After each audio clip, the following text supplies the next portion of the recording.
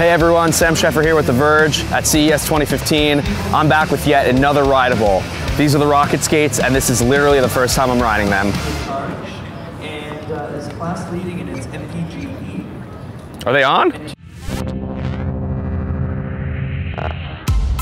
The way it works is one of these is like the dominant skate. So you put that foot in front and you sort of just push off with your back foot and lean a little bit and they propel you.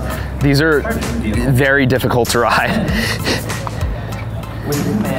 Oh, it took me probably 25 to 30 solid straight minutes of doing everything I possibly could to get these to work. So the subtlety of pointing your toes down is like everything that it is to ride this thing, where you sort of just let the motors take you.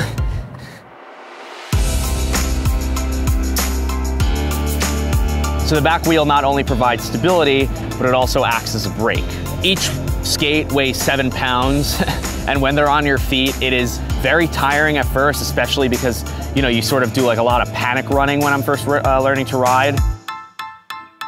But once you pick it up, these skates propel you and you can go 12 miles an hour on expert mode. And we tried out the R6 model, which has a range of 6 miles, cleverly named. This costs $4.99 and they're shipping now. And there's also the R8 and R10, also based on how much range they get. And those are $5.99 and $6.99 respectively. So these are the RocketSkates. They're awesome, really hard to ride, but they're awesome. Subscribe to The Verge on YouTube. YouTube.com/The Verge.